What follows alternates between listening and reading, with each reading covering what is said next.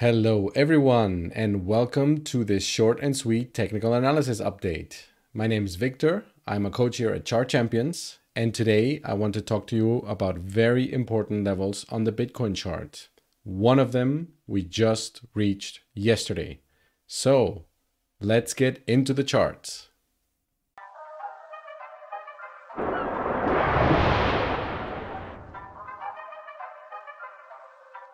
All right, let's have a look at these levels then. This is where we left off last week on the public update. And as you can see, we have finally hit that juicy weekly level at 37,754.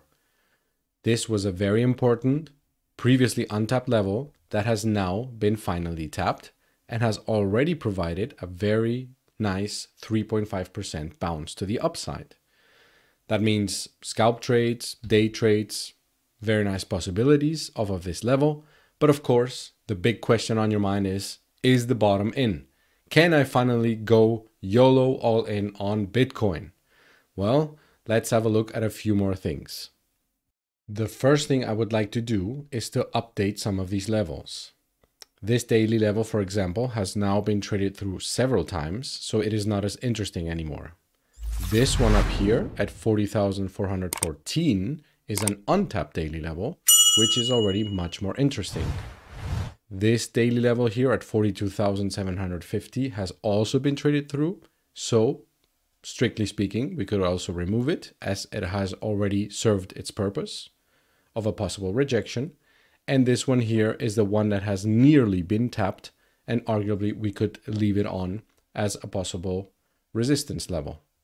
This one here at 46,583 is untapped and very nice, so I will leave it on. Now, of course, that we have tapped this weekly level to the downside, the big question is, well, what if this level doesn't hold? What if we continue lower? Where are our next support levels? If you remember from the last public updates, we were looking at a volume fixed range pool from the beginning of December 2021.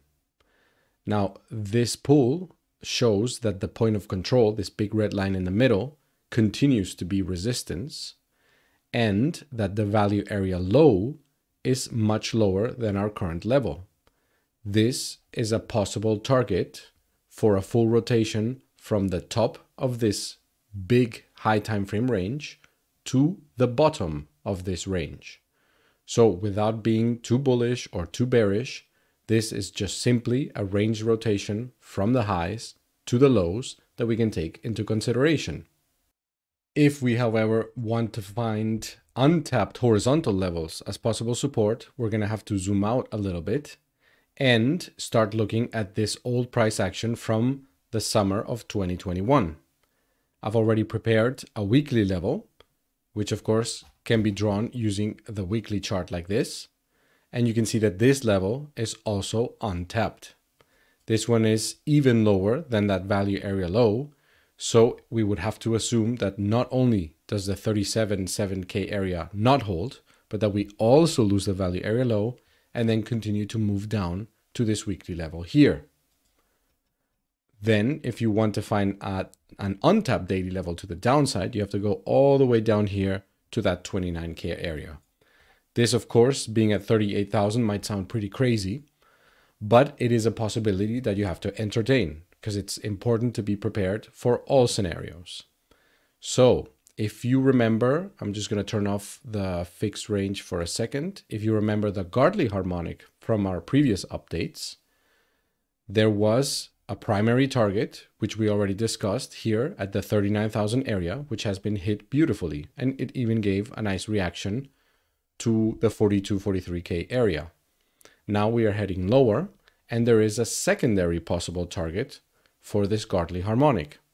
This would be an extension, a Fibonacci extension from X to A pulled from D.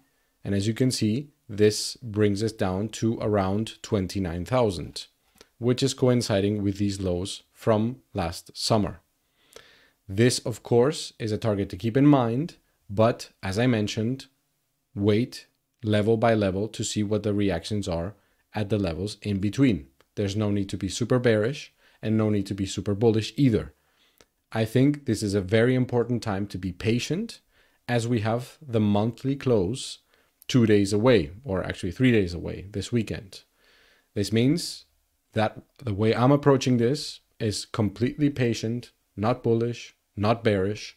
I have taken profits on short trades because this is a nice support level. And now I am waiting for more data to come in. What does that mean? It means that I can turn on my order flow software and I can see what the reactions are around these levels. Yes, there was some bullish absorption when we hit that weekly level. And yes, there has been a rise in price. But as you can see by the open interest here, this has been mostly based off of short positions closing and not actually fresh longs opening. In other words, the reaction has been less than spectacular, and it is not a reaction where you can say with certainty, oh wow, the bottom is in. So I remain patient. I know where my levels are to the upside and downside, and I know what possible trades can be taken off of them. And as I mentioned, wait for the monthly candle to close and see how May gets started and what kind of data we have coming in. Even if you miss the perfect bottom, it does not matter. If we get a very nice bullish reaction in the coming month, well, great. We can jump into it once price has moved up with strength, changed market structure, and then we can get in on a retracement. All right, that's it for today. Thank you very much for tuning in. If some of this was confusing for you, or maybe even all of this, don't worry. There is a place where you can learn more about how to use these techniques to find possible trade entries and how to trade in general. And that is chartchampions.com. Just head on over to the website and you can already start working through the beginner modules for free. Have a fantastic day, and I'll see you on the next public update. Bye-bye.